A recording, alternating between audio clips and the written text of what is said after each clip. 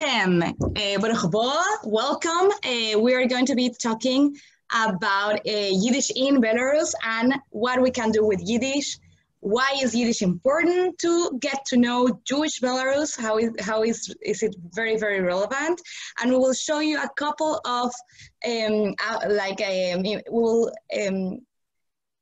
show a couple of authors that are very important in the Yiddish world, and also other intellectuals that are very important in the Jewish world in general. So I hope you will enjoy these next minutes. My nominee is Tamara. My name is Tamara, and I'm a PhD student at UCL University. And we will be discussing about Yiddish. So I would like to start by asking everyone if the host can unmute everybody, or if you prefer to use the chat, what are the reasons, why do you think Yiddish would be relevant to get to know Jewish Belarus? So I would like you to give me a couple of ideas. So put your answers in the chat, and then as people come up with things, I'll unmute them and you can say it to the whole room. Okay, excellent. So if you want, you could add a couple of things, one word, you can add one sentence. Why do you think Yiddish is relevant to get to know Jewish Belarus? Or maybe not. If you think it's not, yeah, maybe you can explain. Say it's completely relevant because this or that. Does everybody know how to use the chat? If you don't know how to use the chat, please send me a message. Oh, well, let me explain it to you now. If you didn't know how to use the chat, you couldn't send me a message. So what you do is you go down to the bottom of your screen, and there should be a small icon in the shape of a speech bubble. But I think that, yeah, I think that they cannot. They can only send messages privately. So we'll have to change our idea. So instead of... They can send them to me and I can send them to you. Oh, people can message me privately, yeah, that's right. And then I'll tell them. You can read them aloud as well. Yeah, exactly.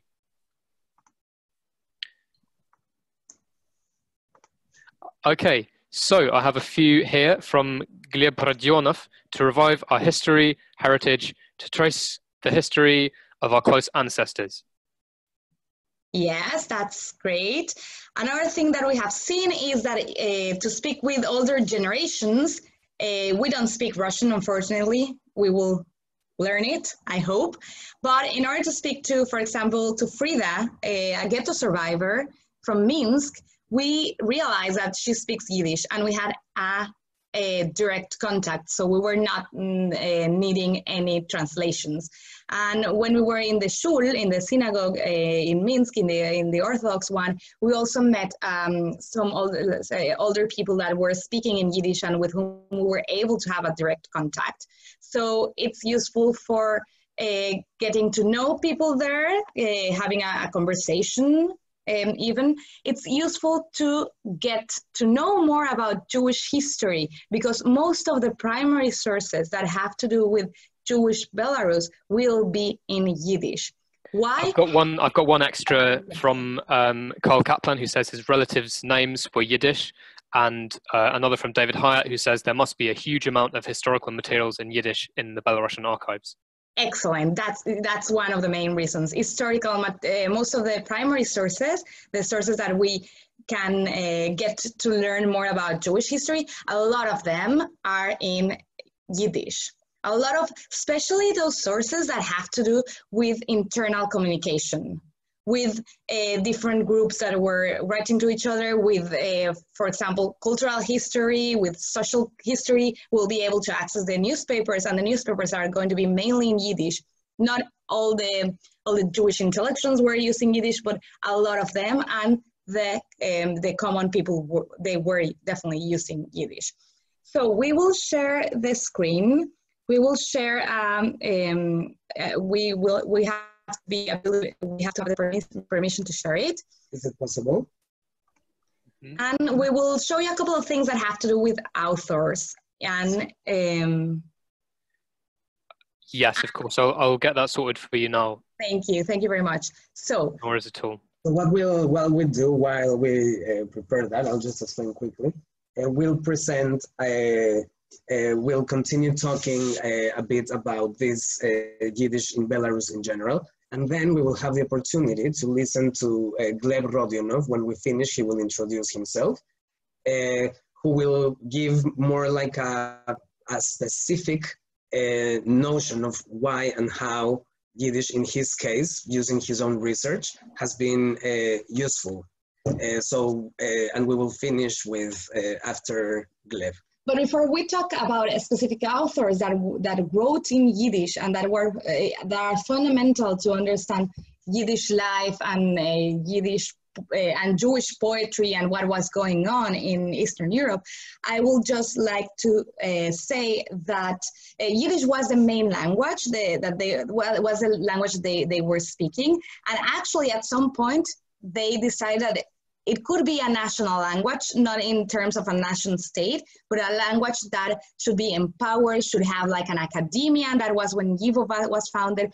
And one very important date for that is 1908, with the Chernovitz Conference, where a lot of Yiddish intellectuals from different places got together and decided and talked about Yiddish and about the importance of having a Jewish culture embed in the language, in the Jewish language that is Yiddish. So now Jews in Belarus, Yiddish speakers, weren't only living in a shtetl, praying and like Fiddler on the Roof kind of thing. Yes, that was of course an important part of Jewish life and culture, but they were there were literary movements, artistic movements, intellectuals, all sorts of political activists, religious people, religious leaders, Zionists, anti-Zionists, workers, communists, anti-communists, all sorts of people.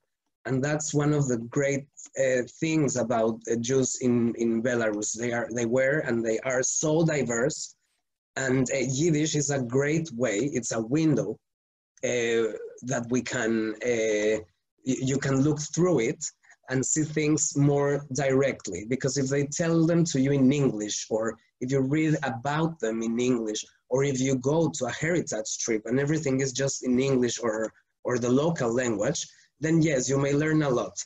But as a Yiddish speaker, I can tell you, you very often arrive in places where the plaque is only in, let's say, Russian and Yiddish. That's the thing, especially in Minsk Ghetto and the area around it, and in other places like Bronya Goraya that we went to. The plaque was in Russian and in Yiddish. So we were able also to, like, unfortunately we don't read Russian, but we were able to read the plaque and understand what they were saying. And sometimes we do find a little bit of a difference of how the narrative about the Holocaust is being written in Yiddish and in Russian. For example, the plaque in Yiddish may say 30,000 Jews were killed here, but the Russian one will say 50,000 Soviet victims were killed here because they added the Jews and the others and this and that and blah, blah. So it's 50,000 Soviets without the Jewish specific thing. This is with the Holocaust only. Yeah, so we decided to start the presentation with whom? Who can tell us, or, well, what about what artist is being portrayed here? Only one of these is not that artist. So who would like to tell us who is this artist? Or write in the chat. Yeah, maybe.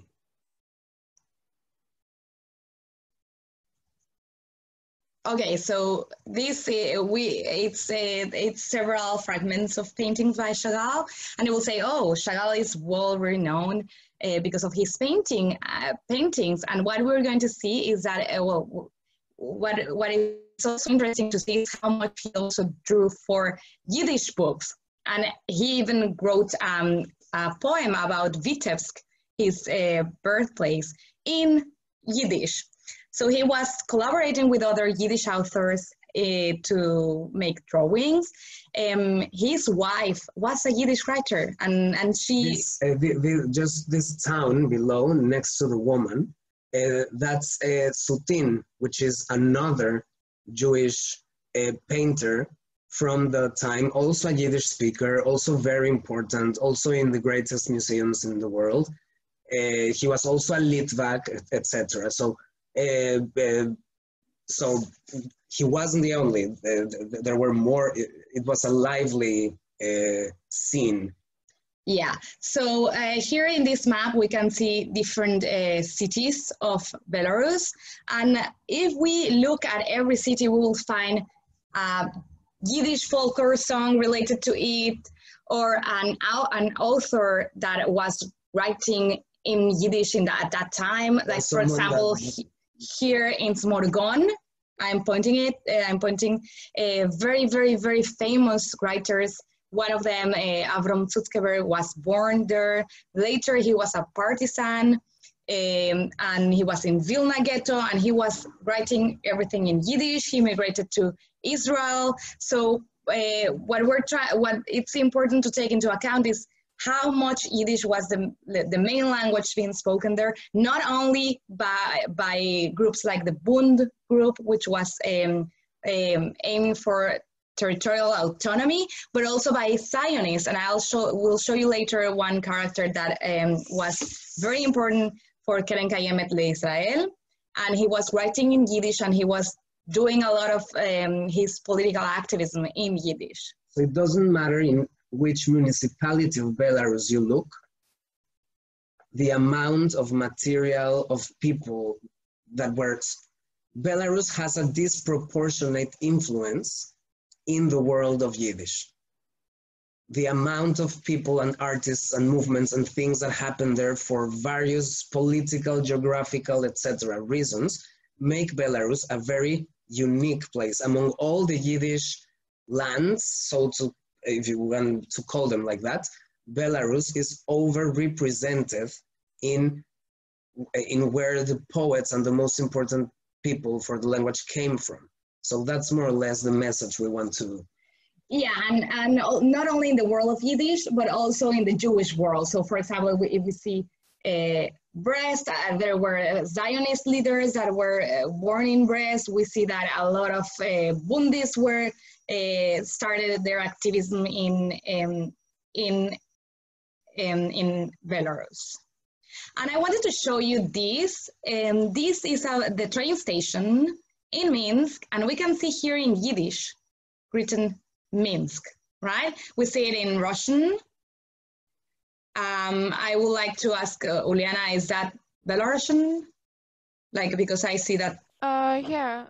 Here the first is in Belarusian, then in Russian, the then first in Polish. This is in Belarusian. Polish, and then in Yiddish. So we see that amongst the different languages that were spoken in Belarus, because at that time there were different minorities. I suppose the Polish were one of the minorities. You also have the Ukrainians. We see that it was relevant for the people that were in charge of the train station to write down in Yiddish Minsk. One of the things that makes Belarus so interesting and at the same time different than other countries around in terms of Yiddish is that, as opposed to other countries, Belarus did make Yiddish an official language of the state for some years only, but it happened in 24.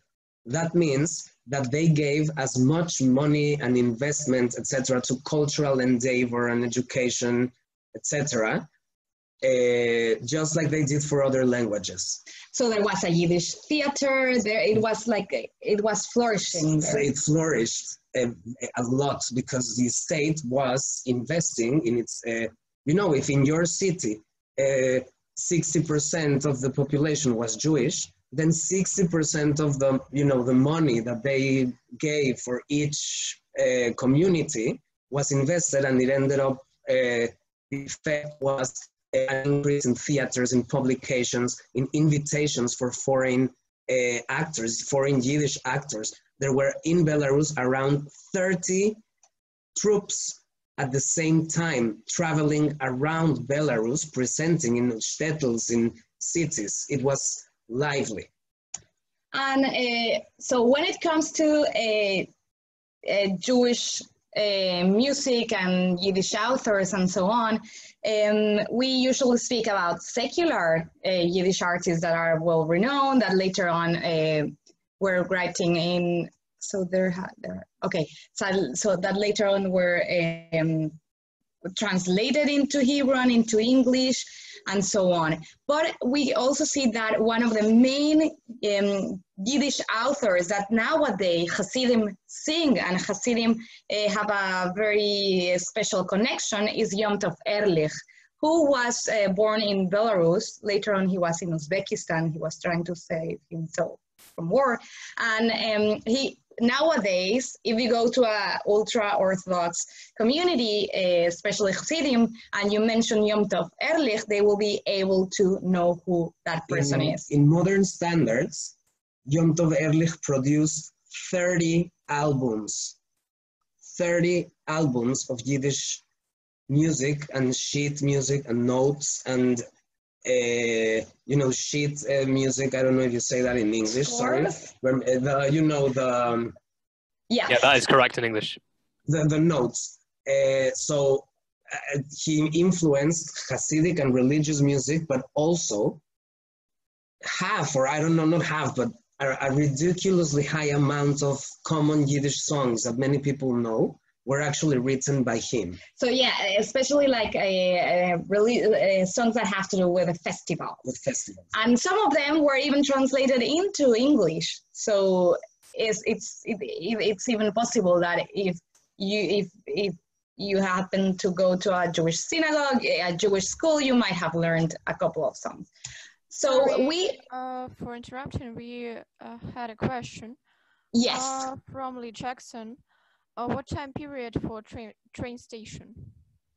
At what period that was before the Second World War? I have to check more exactly the date, but I will check. Usually this, when it says Minsk in Yiddish, or maybe Uliana remembers that when we had the opportunity to visit Minsk with the Together plan, we were taken to see a gutter, the tap of a gutter in the pavement on the sidewalk on the street was printed. The metal was also printed in Yiddish.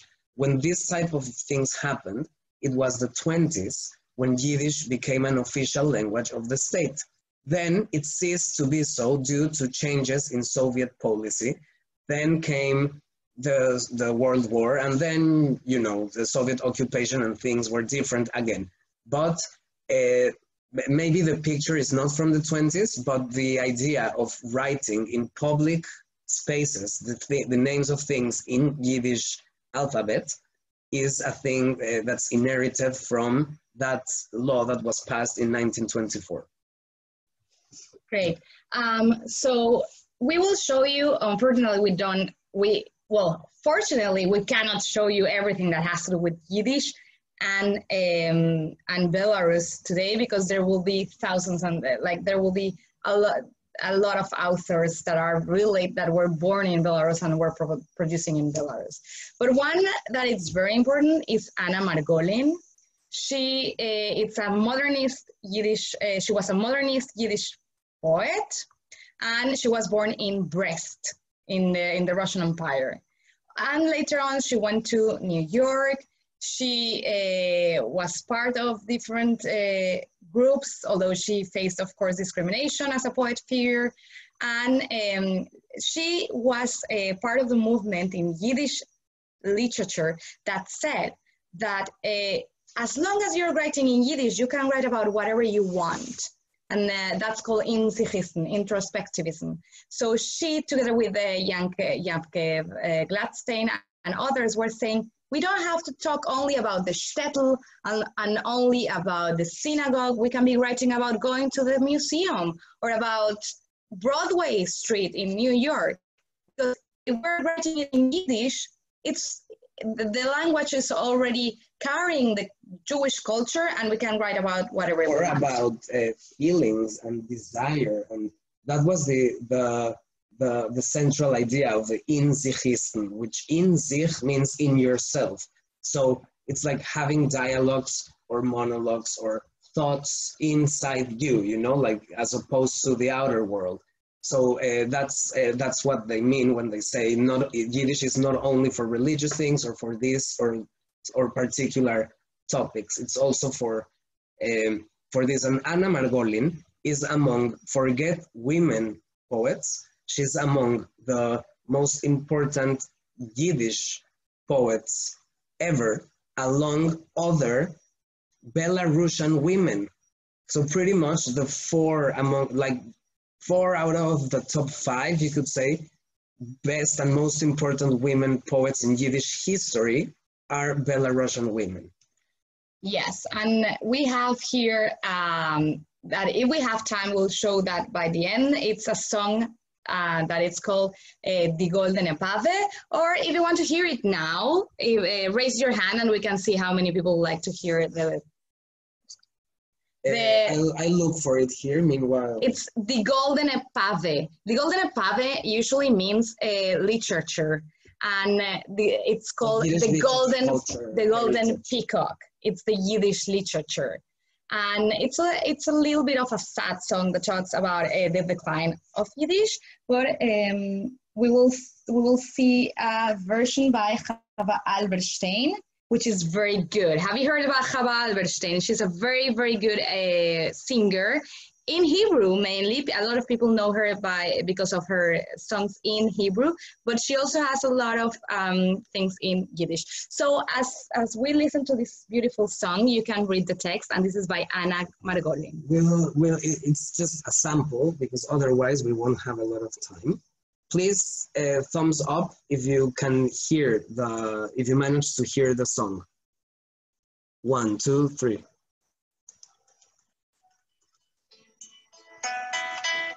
Can you hear?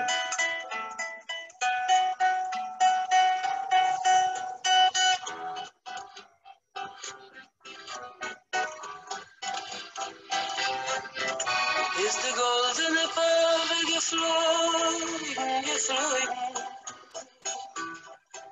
und die Nacht hat geöffnet die goldene Augen.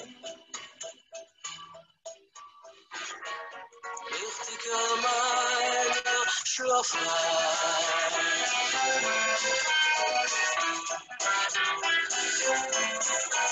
Die Nacht hat geöffnet die goldene Augen. Bin ich auf Fiedel geworden und du.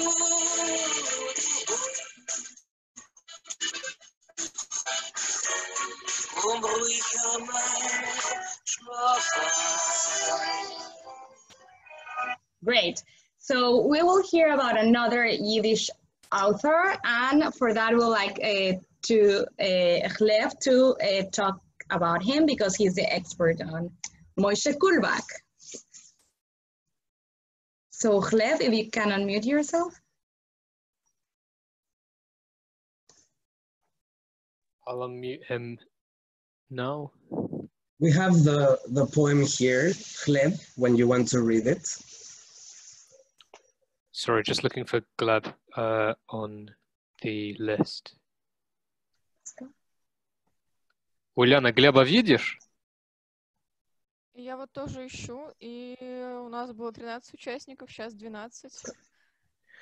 It looks as though we have lost Lev. I'm not sure what happened.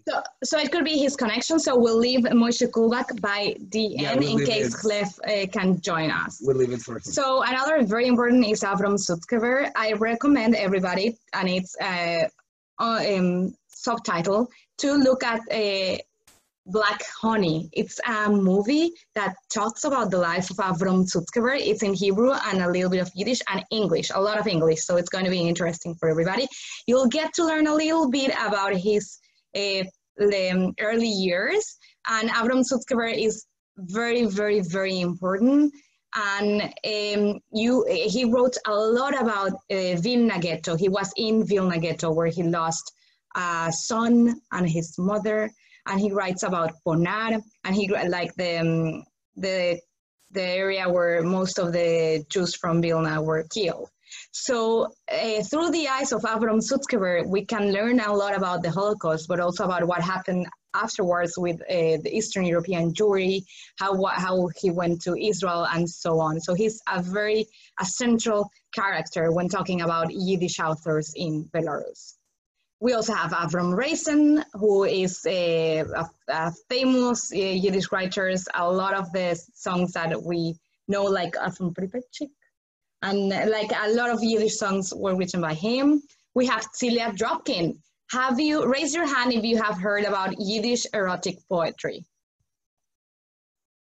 So we have Celia Dropkin, and Celia Dropkin was a very good Yiddish artist, very renowned, very discriminated because she was a woman. The Yiddish literature world was not that different from other environments regarding women, but she was very, very good, and she wrote poetry, erotic poetry. Then she went to Israel and to the United States, and it's very interesting. Usually we have a lot of stereotypes when talking about Yiddish, and we think that it has to do with a grandmother, or it has to do with older people, or it has to do with the shtetl.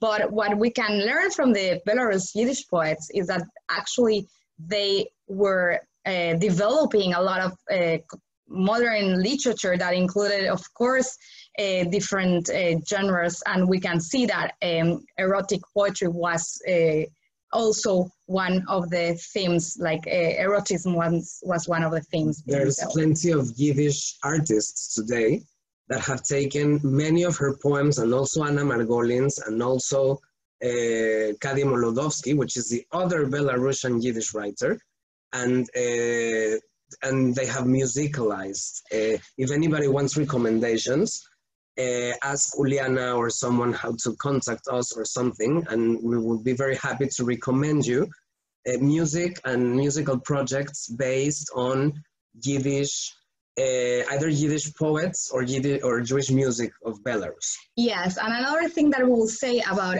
I think Gleb is here with us, or he Gleb, yeah, Gleb has just arrived. Okay, so we'll talk about Moshe Kulbak as soon as he has his audio connected. But what it's also interesting about Yiddish in general is that nowadays is like a contra-cultural movement, in the sense that you get to know people from all over the world because of Yiddish, and it's becoming really trendy, and you can get to know artists from all over the world that are doing things with these authors. And because Yiddish is like a magnet of different interests that people may have. Maybe it's genealogy, maybe history, maybe they are philologists or grammarians and they are interested in languages. Maybe it's the past, maybe. So there's so many motivations behind getting involved with Yiddish today. So it has become a world of very nice networking. So it's alive, and we use all these creations by Belarusians to teach it, to keep using it, etc. So let's listen to Gleb, because he's the expert on Moshe Kulbak, and he will actually share with us part of his research. Yes, Gleb. Yes, good evening, good moment, Damen und Herren, Kosovo colleagues. I'm sorry for some technical problems, and thanks to Liana to join again. So, first of all, I would like to say that this year I did my research on Moshe Kulbak's novel, The Zelmenaner, the family saga, and I thought that the majority of our today's listeners will be Russian people and those who know Russian, but never mind, my presentation will be more in English. So can I screen share my presentation, Uliana, Nick? Let's just make you a co-host so that you can do that.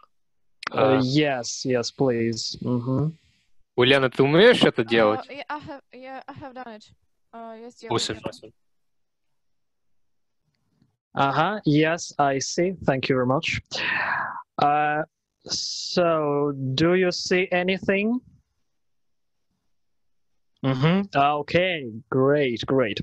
So, my research is dedicated to novel by Moshe Kulbak, Zelmenyaner, and it is deeply linguistic. It's not about Moshe Kulbak, but about vocabulary and phraseological units that we have in this novel. First of all, it is Zelmenyaner. The first publication was in 1931 in Yiddish, and I also researched the Russian translation, which was done by Rahil Baumwoll in 1960.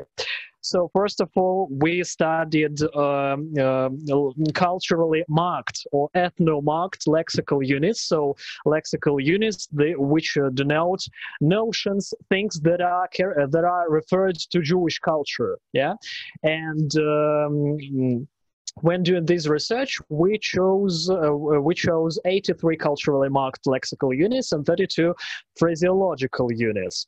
What were the aims of our research? First of all, to build the copies of culturally marked lexical and phraseological units by continuous sampling from the original text of the novel, then to find out the semantic features, just the sense of culturally marked lexical and phraseological units in Yiddish, then to build the thematic classification of culturally marked lexical and phraseological units in Yiddish, and to find out possible ways of translation. It was one of the main aims of this research because I'm an English teacher at the Minsk State Linguistic University, and I'm teaching translation from English into Russian and vice versa. That's why it's my own interest in this work. So first of all, I would like to show you the diagram of categories of lexical units. Here you can see personal names, local cuisine dishes, even the names of letters of Jewish language like Aleph, Gimel, Dalet, Lamed. Then names of musical instruments, professions, appearance, some names of religious rituals, ceremonies, and some things of church attributes. So, first of all, personal names, just names and surnames of the novel's characters, just 37.3%. So here we can meet masculine names like Yude, Iche, Fole, Bere, Zishe. So here you can see Yiddish and Russian translation as well. Also, women names like Hesse, Sorebashe, Gite, Hene, Neche. Both full names like Bendet, Esther, Chaim, Falcon, short names like Bashe, Honi, Doni, Hene, Heme. Also, we observed forms of polite forms like Reb Zelmel, because Reb, it's like a form of polite addressing to adult people, of masculine adult people. Also, nominations of jobs like Mende der Garber, Mende Kajevnik, Iche der Schneider, Iche Portnoy, Zish der Perhaps it will be interesting just for the professions to translate to them what are these professions. So bitte auf dem kommendigen slide. Yeah, and also. And also diminutives, just like pet names, Malkele, Chayele, Motele, Tzalke, Berele, because le or ele, this is a suffix which makes pet names from full forms of names. Also, we observed nominations of dishes of local cuisine. These were just like connotative lexical units. These are notions that we can meet both in Yiddish and Russian culture. For example, red wine, for example, egg, or just herring in Yiddish. Also, Kartoffelstikel, Hale, Leckig Fischbulbe. These are non-equivalent lexical units. These are notions which have no equivalence in Russian, but they were in Yiddish culture. Nominations of jobs also, like klezmer or melamed, just musician or teacher in the header. Also, Garber, Schuster, Brukerer, Hatzev, Zeigermacher. Can we, Gleb, can you go to the previous one. So we get to learn a little bit of Yiddish. I would like everybody to learn a couple of Yiddish words. The next one, I think. The professions are very good because they are based on the novel that Gleb is explaining, and certainly they are typical professions that Jews have. Yes. So, sorry for interrupting you, Gleb, just for everybody to be able to learn a couple of Yiddish words by the end of this session. Let's do a little bit of intellectual exercise, all of us. So, okay, garber. Here we find it like a garber, the first one. Garb, like something you... What is a garber, Gleb? Garber, shoemaker. Shoemaker. Okay. And Schuster? Schuster, oh, I'm sorry, leather maker, yeah, Gaba, leather maker, yeah, and Schuster, okay. Shoemaker, yeah. Mm-hmm. So these are going to be very traditional words also because the novel has to do with some traditional things, right? So in other novels in Yiddish, we wouldn't find these words because that novel will be about the city and probably they wouldn't be talking about these words. This is a nice word because maybe it's more friendly, it's friendlier for English-speaking ears, so to speak. Zeigermacher. So the last one. Zeigermacher, yeah, watchmaker, clockmaker. Clockmaker. Okay, so at least choose one word from the list and try to learn by the end of the session, and I will be asking you which word you chose. So garber, leather maker, Schuster, is shoes. Shoemaker, yeah, shoemaker. Shoemaker. Brudiker. I don't know what's Brudiker. Brudiker is a person who makes bridges, Bricks. you know? Yeah, brick. Yeah, brick. Okay. Bridges. Yeah. Okay, very important word. Bridge builder. Katsef is a Hebrew word. Katsef, yeah, butcher. Okay, so one thing that we have to take into account about when we talk about Yiddish, and this is in general, is that of course Yiddish is a Jewish language from a German. Well, you could explain this better, Gleb, perhaps. So sorry to interrupt. Now you can. Never mind. Yes, I just wanted to say that part of Yiddish vocabulary is full of Hebrew words. Yeah, because we know that that the Jewish language, that Yiddish, is based on German. Yeah, German grammar, German vocabulary. Most of vocabulary is from German language. But we have also Hebrew words like katsef, yeah?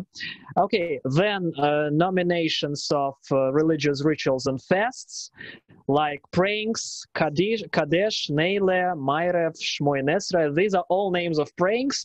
And the difference is, for example, Mariv, Erev is in Hebrew evening. Yeah, this is a kind of praying which Hebrew, not Hebrew, but Jews usually did this praying in the evening. Yeah. Then Shiva, Bris, Nemenchal, Negelvasa. These are all names of rituals and special ceremonies. Spiritual ceremonies. For example, Nemenchale is connected with the with making chale. Nemenchale, separation of part of dough as well. And Negelwasser is a ritual which is about washing hands in the morning. Negelwasser. Nail water. If to be distinct in English. So then, names of fasts and spiritual days, Yom Noroim, Shavuos, Pesach, as we know, Passover, and nominations representing church attributes like sources of literature. Machzer is a book with a book of prayings, book full of prayings. Agode, a kind of a part of Pesach spiritual texts. Even Weiberscher Korban there is such a vocabulary unit which we found in this novel. Just a book which has prayings for women, and Talmud, Gemore in this text, and names of attributes: Talias, Kittel, Mizrach, Mizuzah. And also words related to synagogue. Bes Medrash, just the name of synagogue in Yiddish, one of the words. Rov and Goin. Also, I would like to speak about phraseological units that we had in this novel. Also, we had phraseological units with the dishes of local cuisine, letters of Jewish language, names of musical instruments, nominations of jobs, appearance, religious rituals, church attributes. For example, 3 phraseological units had the word herring, селедка, in its, for example, Kerchener herring, Kerchenskая селедка, Kerchener herring. This is just like a lazy person who lays in the beach and just does nothing. Or, for example, wir herring auf Strickel hängen, to hang like a herring. Like a herring with no motion, повиснуть как селедка на веревочке. And wir herring zerreißen, разорвать как селедку, just like herring zerreißen, yeah.